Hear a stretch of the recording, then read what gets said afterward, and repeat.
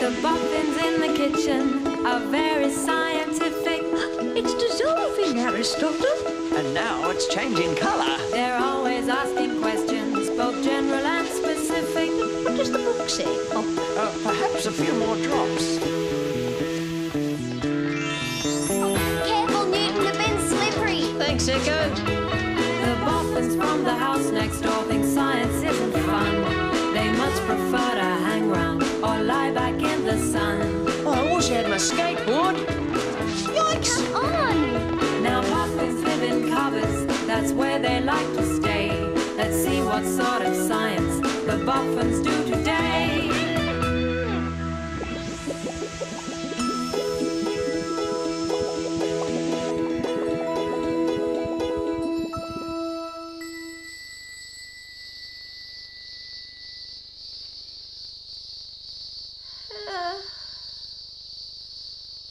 Oh, dear, dear, dear.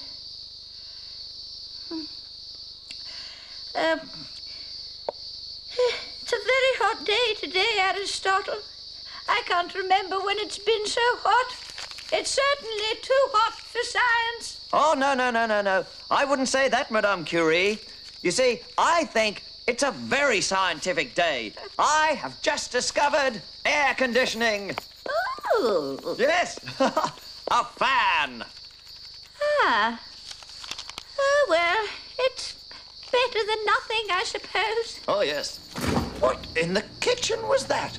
Some boffins up on that bench. Don't stay in there too long, Newton. You'll start to freeze. I found a big one. Yikes! It certainly is cold. Oh.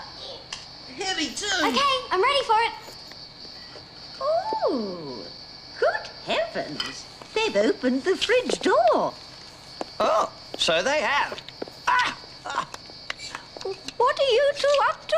Here it comes. Oh, duck, Madame Curie. Oh! We've been collecting ice cubes. Well, it's such a hot day, we thought it might cool us down. Oh, yes. Oh, very cooling. It's certainly a more scientific way of dealing with a hot day than this fan. Oh! Oh! Newton! There. There's enough ice cubes for everyone. Oh, how thoughtful. Think so? That's funny. They seemed a lot bigger a few minutes ago. Yes, that's because it melts. Ice does that, unlike my fan, which, as you can see, is not melting. Well, the ice cubes won't last long. They're melting even faster. That's possibly because it's getting even warmer. Well, that's it. They're gone. What a pity, Newton. All that hard work for nothing. Oh, well, it was worth trying. Ooh, at least the water's cold. I know. I'll fill the sink with ice, and when it melts, I'll have a swim instead. Oh, I'm going downstairs for a sleep. Any boffin coming? Ah, it was empty square.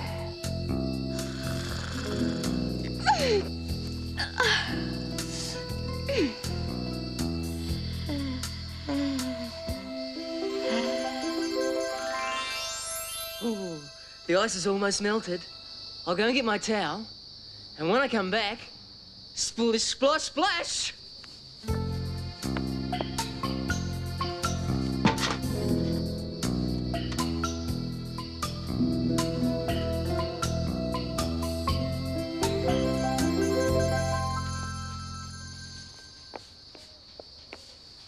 Right, time for a swim. Oh boy, aren't those boffins going to be jealous when they hear me splashing about? Last one in's a rotten egg. Yikes! Oh, What in the kitchen was that? oh, who stole my water? Oh, it's Newton. It's not fair. It was my water.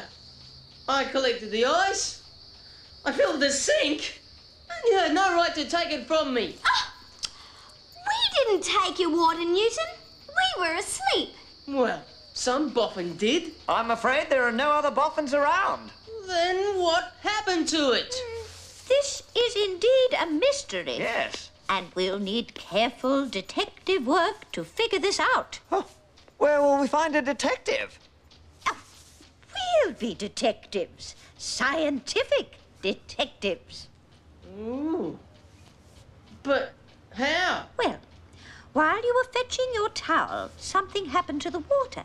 We'll get some more water, but this time we'll observe what happens. There's nothing happening yet. Oh, and it's getting even hotter. For once, I'd gladly trade my science in on another quiet nap. Oh, look! Something's happening after all. I'm sure there's less water than there was before. Hey, my water's disappearing before my very eyes. And there's your answer. Whatever caused the ice to melt also caused your water to disappear. And what could that be? Oh, I've got it! Spiffling! A very hot day! Yes, heat does very interesting things to solids, liquids, and gases. To what? That's the three things everything's made of. That's right. Solids, like the ice, Liquids, like water, and all the gases in the air around you. Solids are solid, And liquids are wet. and you can't see the gases, but they're there. Dead set. If you heat up a solid, you'll see. It'll melt and turn liquid. Trust me. The reason for this is everything's made. Of very small atoms of the tiniest grain. In the solids, the atoms are dense. In the liquids, the gaps are immense. If you keep heating liquid, it'll boil, bubble, and spit. As the atoms go crazy from that energy a bit, and That energy will make them all fly to join the gases and air in the sky.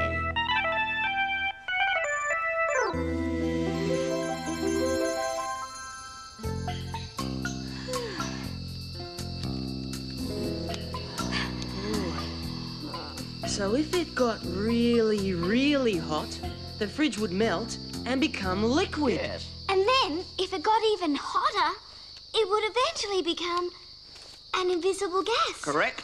Wow.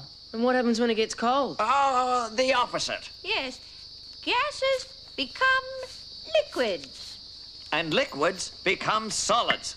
Ow! Oh. Oh, well, my water's up there somewhere. I'll just have to wait until it gets cold so I can get it back. Yes. Meanwhile, you'd better use this.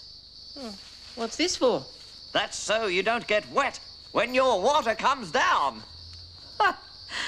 Aristotle! Madame Curie.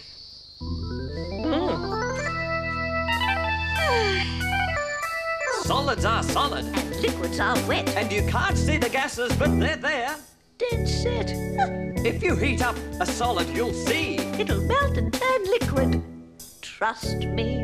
The reason for this is everything's made. Of very small atoms of the tiniest grain. In the solids, the atoms are dense. In the liquids, the gaps are immense. If you keep heating liquid, it'll boil, bubble, and spit.